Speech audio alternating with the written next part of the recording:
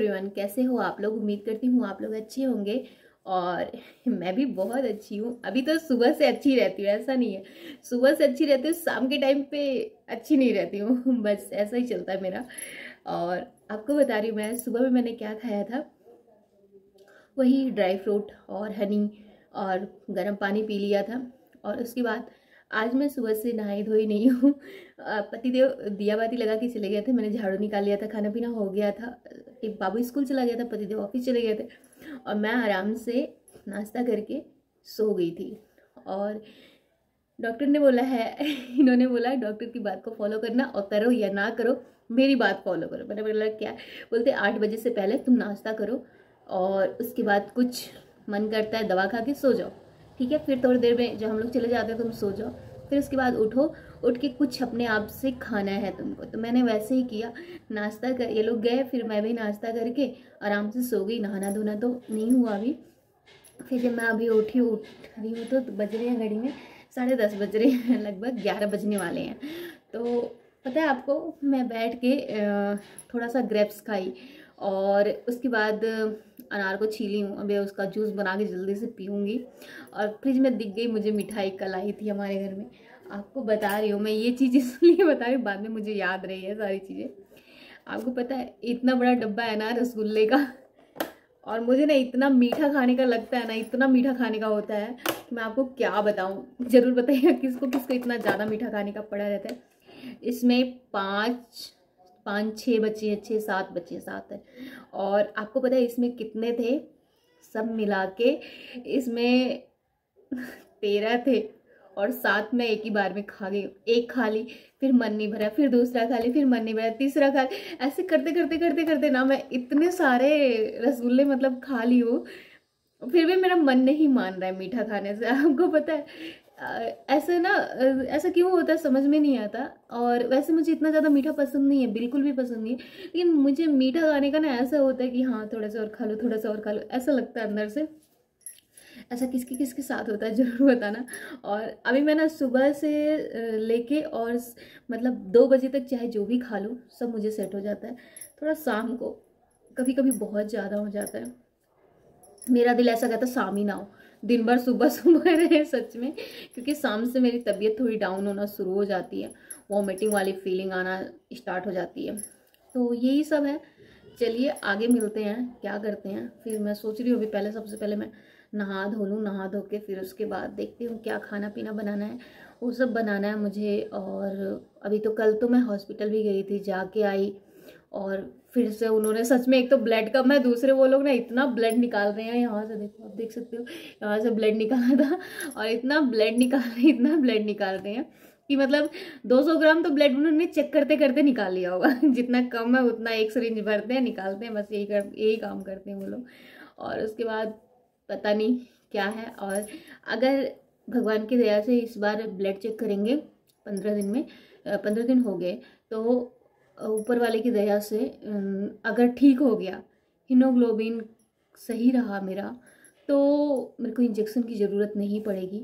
अगर हीमोग्लोबिन कम है तो 2.5 महीने के अंदर अंदर 3 इंजेक्शन देंगे, जो कि वो ब्लड की पूर्ति करेगा तो कर पाएगा, ठीक है। नहीं कर पाएगा वो तो फिर वो लोग बोले हैं कि ब्लड का ही ब्लड ही अरेंज करना पड़ेगा, ऐसा करके। कल ही गई थी दिखाने के लिए, कल ही बोले थे। क्या बोलूँ मैं समझ में ही नहीं आता सच में कि क्या है, कैसे है, कैसे सब ठीक होगा, पता नहीं। बस जल्दी जल्दी से सारा दिन बीत जाए।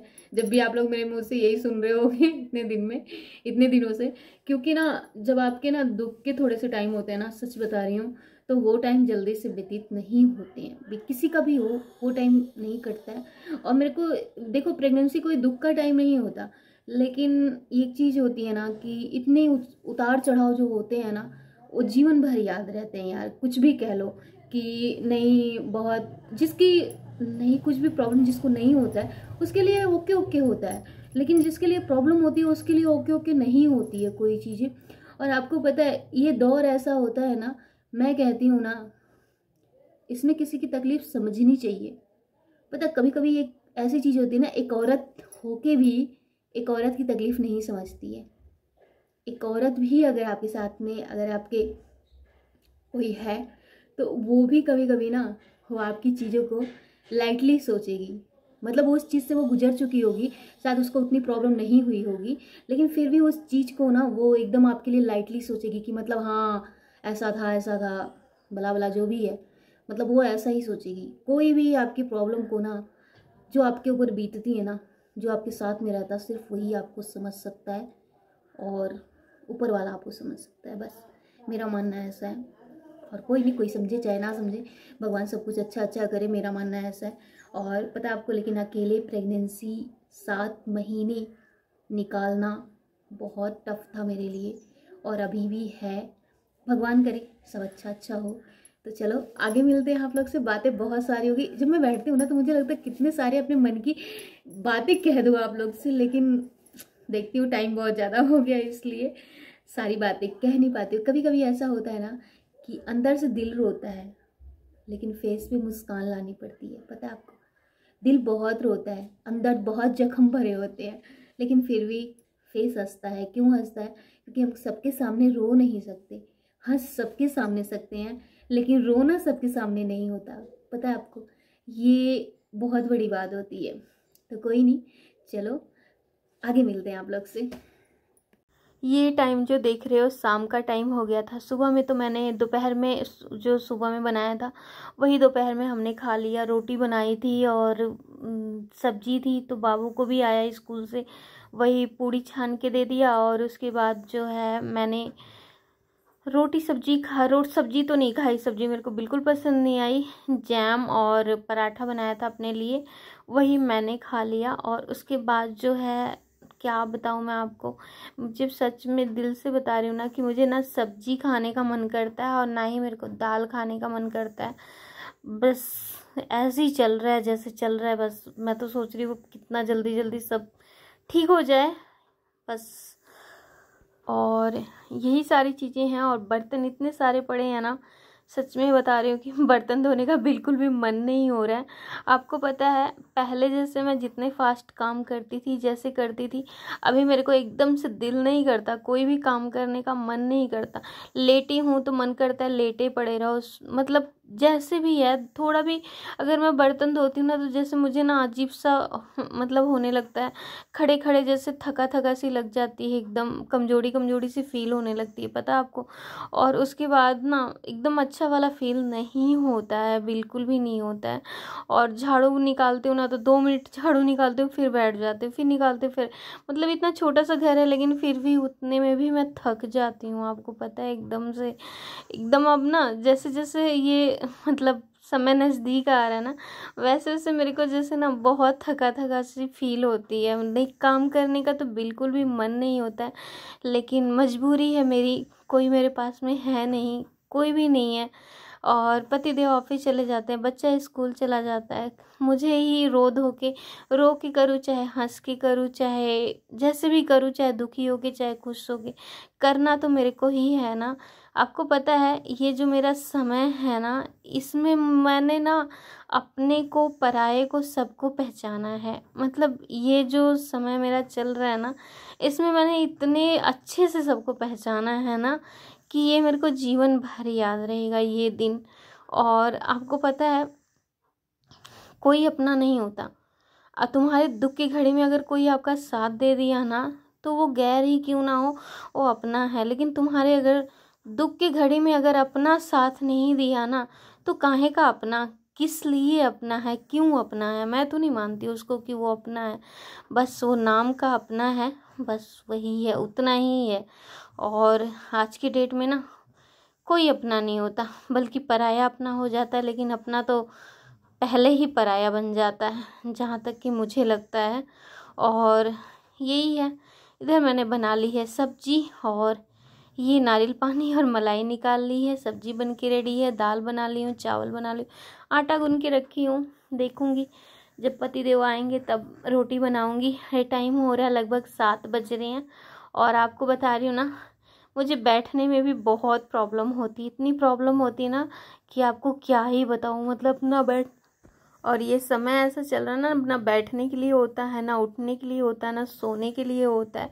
बहुत मुश्किल वाला बीत रहा है, बस जैसे तैसे बीत जाए यही कहूँगी। और इधर पे आ गए थे वो भैया अक्षत लेके, और ये जो है राम मंदिर का एक फ़ोटो लेके आ गए थे और बोले कि मतलब कि इसको कुछ मीठा बना के उसमें डाल देना। ये लोग पूरे घर घर सबको बांट रहे थे, तो हमने भी बहुत प्यार से स्वीकार किया और बहुत खुशी से स्वीकार किया, क्योंकि हमारे घर पे भी भगवान आ गए और भगवान का आगमन हो गया।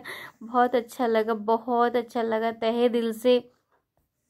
मतलब जो भैया देके गए उनको धन्यवाद देते हैं। हमने तो सोचा ही नहीं था कि हमारे घर पे आएगा, लेकिन हम जो नहीं सोचते वो भी हो जाता है कभी कभी।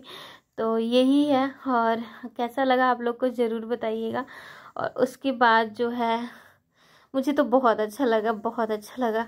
और किसको नहीं अच्छा लगेगा भाई, सबको अच्छा लगेगा। और फिर इसके बाद आगे मैं इधर पे बैठ के मैंने ना पानी वानी नहीं पिया था ना ही वही खा भी नहीं पाई थी नारियल पानी, और उसकी मलाई निकाली थी। तो ये मैं ना 1 से 2 नारियल पानी एक सुबह में पी लेती हूँ, एक शाम को पी लेती हूँ, क्योंकि ना मेरे को पेट में बहुत जलन होती है। और जब मैं नारियल पानी पीती हूँ ना तो मेरे को बहुत ठंडा ठंडा सा फील होता है। तो अभी भले ही जनवरी का महीना चल रहा है, लेकिन साउथ में इतना मतलब इतनी गर्मी है ना कि मैं आपको क्या बताऊँ। यहाँ पे मतलब मौसम एकदम गर्म है, तो कोई नहीं चलता है। और लेकिन अगर आप नॉर्थ में रहते हो तो भाई नारियल पानी इग्नोर करिएगा शाम के टाइम पे, और दोपहर में पी सकते हो आप, कोई बात नहीं, लेकिन शाम के टाइम पे तो बिल्कुल भी मत पीजिएगा, नहीं तो कोल्ड हो जाएगा। यही है। और कैसा लगा आप लोग को ज़रूर बताइएगा। पता है आजकल ना मेरा वीडियो बनाने का भी मन नहीं करता, लेकिन फिर भी मैं अपने आप को बिजी रखने के लिए और ये अपनी जर्नी शेयर करने के लिए कि मुझे भी याद रहेगी ये सारी चीज़ें, तो इसलिए मैं ये सब मतलब थोड़ा थोड़ा रिकॉर्ड करके रखती हूँ। 2-3 दिन में एडिट करके थोड़ा सा करके डाल देती हूँ। तो मुझे भी ये सारी चीज़ें बहुत अच्छी लगती है कि आगे मैं फ्यूचर में देखूँगी तो मुझे याद रहेगा सब कुछ, कि इतने भी कष्ट हमने झेले हैं अकेले अकेले में। आपको पता है कभी कभी मैं ना जब सोती हूँ ना, लेटती हूँ, तो मेरे को एकदम से ना इतना भारीपन जैसा पूरा शरीर लगता है कि एकदम से उठने के लिए भी नहीं होता है बिल्कुल से भी। लेकिन फिर भी अपने मन को मजबूत करके ना उठती हूँ, फिर थोड़ा सा काम करती हूँ, फिर बैठ जाती हूँ, फिर थोड़ा काम करती हूँ, फिर बैठ जाती हूँ। तो ऐसा सोचती हूँ ना कि बस आप लोग से कह लेती हूँ, आप लोग से सुन लेती हूँ, तो ऐसा लगता है ये भी मेरी एक फैमिली बन गई है और ये भी मेरी एक दुनिया है। तो आशा करती हूँ, उम्मीद करती हूँ ज़रूर आप लोग को ये जर्नी मेरी पसंद आएगी।